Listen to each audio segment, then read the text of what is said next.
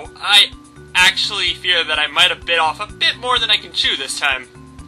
I mean, doing episode reviews is one thing, that is taking one episode and condensing it down into a 10-minute video, and then adding random clips of me doing stupid things. An entire episode based around one single pony, though, might be tricky. Let alone a pony that isn't a major character. But then again, fans of Misery Mire probably know I've done harder tasks. Hell, I've done harder tasks in my sleep. Like that time I took that midnight hike. Yeah, sleepwalking and summer camp don't mix well. But enough of my miserable childhood, let's move on to the episode.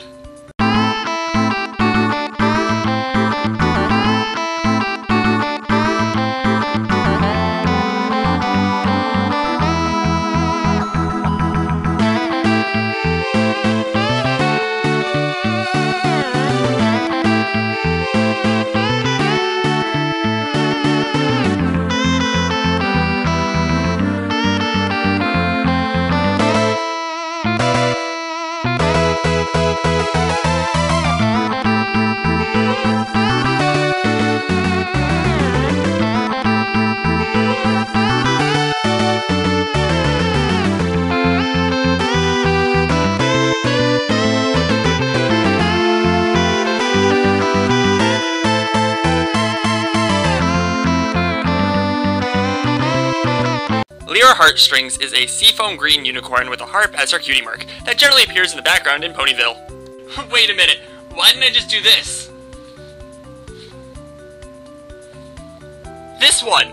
It's this one! Now the main reason I'm doing this is because last time this happened. Princess, but I think Rarity learned even more than me. Wait a minute! Is that Lyra in the background?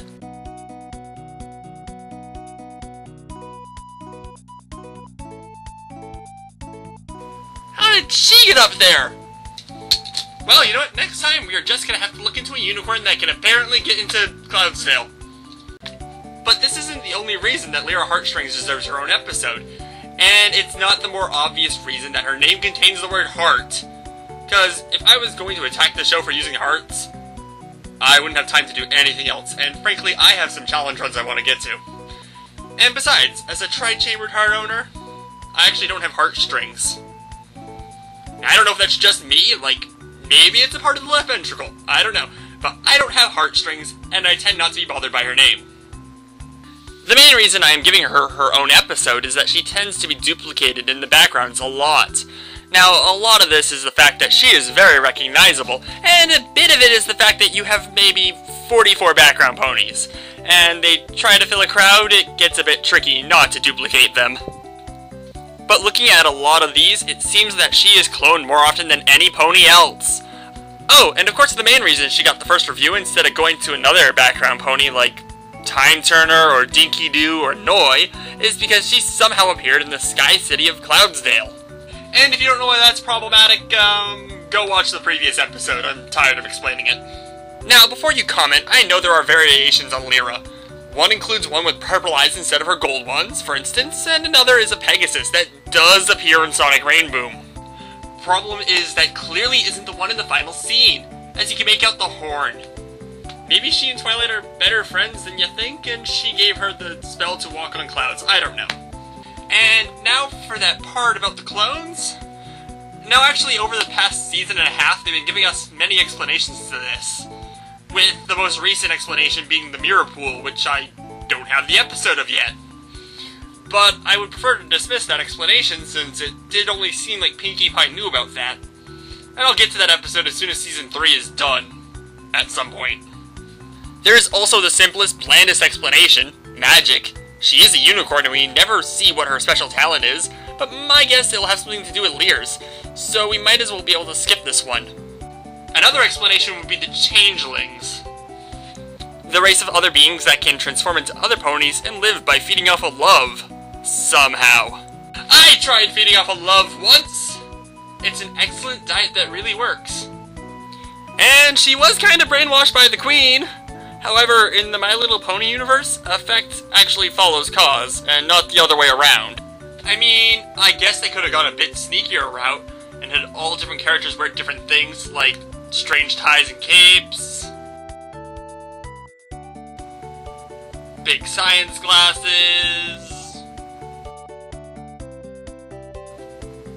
But I guess they figured that when they hit the blonde wig and stars motif, they might run out.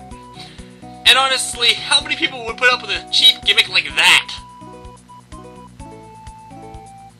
Alright, despite being a background pony, she actually has some of the better background appearances, like this clip where the Paris sprites eat her pie.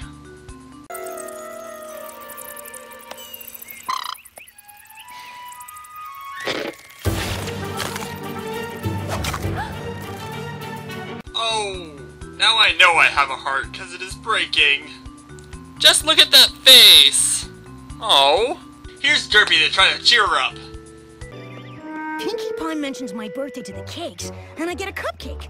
During the Halloween episode, she was dressed up like a mummy. Here's a screenshot from the pilot. There are 6 Lyras in this picture.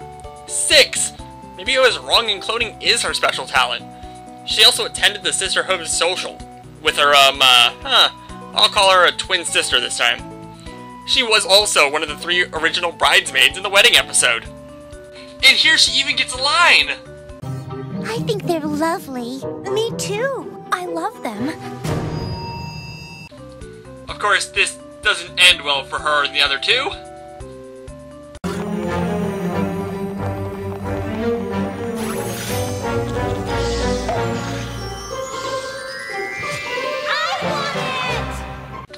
I'm kidding, they're fine. And, well, let's just take a quick look at the crowd shots Lyra and her many clones have appeared in. Like fashion shows,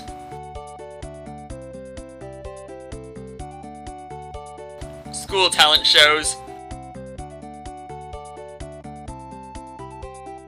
Oh, come on! 2 of them are only 1 pony apart in that shot. And there's still like 3 more here! Also, probably the weirdest thing about the entire background ponies thing, they don't appear to age, since here's a crowd that Twilight is fighting through as a little filly, and there's Lyra. Also Derpy. Huh. Now I want to see a fan-made game with Lyra as the hero trying to save Hyrule. It would be a Lyra to the past. We'll get working on that. Don't expect to see much results. Well, I will keep track of Lyra and her many clones all over Ponyville and Cloudsdale, and I hope you all keep track of me here at Pony Palace.